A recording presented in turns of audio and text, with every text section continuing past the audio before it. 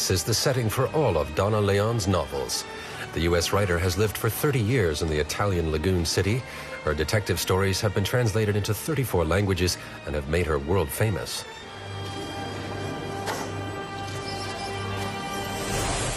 How would you describe your personality?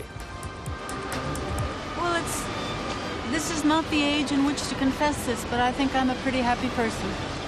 It's much more fashionable to be unhappy, but I'm stuck with being happy. Who's your personal hero? Admiral Lord Nelson. I find him such an admirable, courageous, noble man. I've always liked him.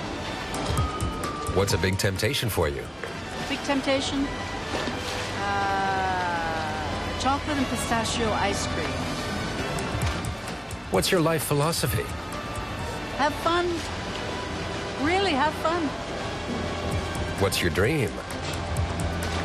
My dream is to be involved with Alan Curtis and his Baroque opera orchestra, Il Complesso Barocco, to record at least 10 more Handel operas. Then I would die a happy woman.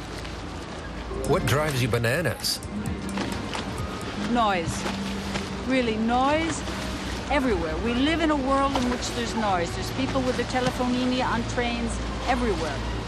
There's television everywhere, in the post office. There's noise in stores. There's noise in restaurants. Why can't we just stop it and live a quiet life?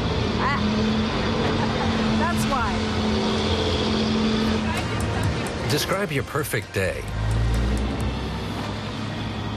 I get up, I go have coffee with Roberta. We meet for coffee. I go home and work. I have lunch. I work. And then I go to the opera.